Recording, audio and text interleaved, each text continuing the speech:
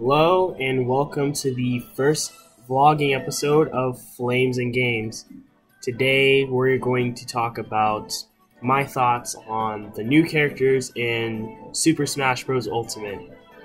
First character I'm going to talk about is Dark Samus, who is a Echo Fighter or clone character of the original Samus.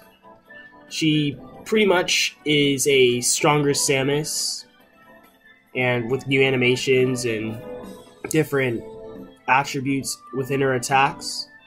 But I think she's a great addition because not only do we need more villains, but we also need more Metroid reps in the Smash Bros. Series.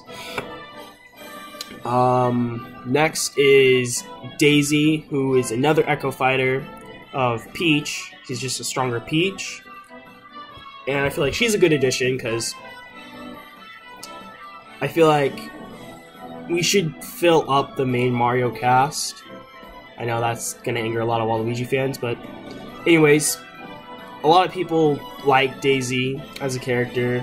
Others probably not, but still, I think she's a good character to add in the game. Next is Chrom from Fire Emblem, and although I hate the fact that we have more Fire Emblem reps than Zelda reps in Smash, I feel like he's okay, because a lot of people wanted him in the previous Smash game, which was Smash 4, 3DS and Wii U.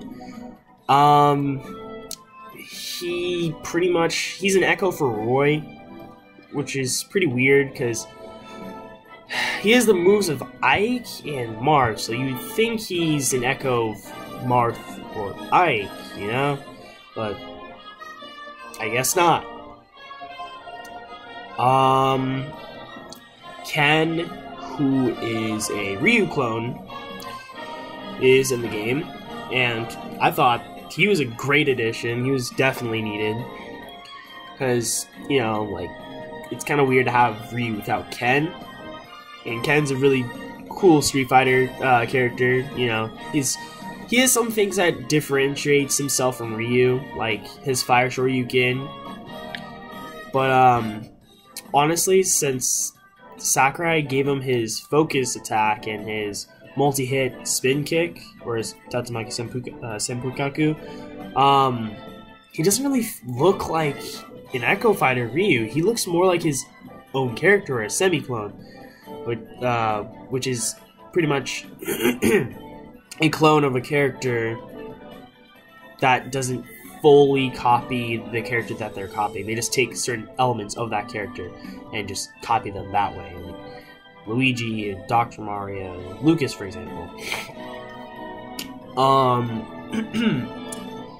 Next, we're going to get to our first actual character who isn't a clone, and that is Inkling from the Splatoon series. This, I feel, was an excellent addition for Sakurai to add, because Splatoon is a really popular series here in the West, and especially in Japan. I really like the fact that their ink lowers the enemy's defense, so that's always really nice. Ridley, he looks very, very, very busted. Like, his attacks are broken. But at the same time, I feel like he was a great addition, because not only was he a highly requested character since Smash Melee, which is the second Smash Bros. Game in the series, but we're getting more Metroid reps and more villains, so that's perfect. And he's a heavyweight. But he's fast, too. The next character, or characters, is Simon and his Echo clone / Echo Fighter, Richter Belmont. So the Belmonts are in the game from the Castlevania series. I really like that they're in too, because they're also, well, not Richter, but Simon Belmont. He's highly requested. He was a highly requested character. It's just, people thought he wasn't going to get in along with Snake because, you know, Konami, their reputation went drastically down nowadays. Like, very horrible. But yeah, here they are. Some things on them, I feel like they have the most range in the whole game so far, and they look very OP because of that. Next is King K. Rool from the Donkey Kong series, and again, we're getting more villains, more heavyweights, so I feel like he was a perfect rep. Excuse me. I feel like he's a perfect rep because he's a villain too, and he was another highly requested character.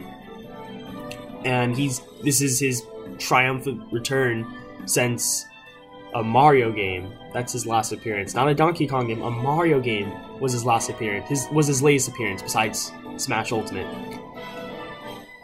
I feel like he's gonna be a mid-tier heavyweight, honestly. Next we have Incineroar. Honestly,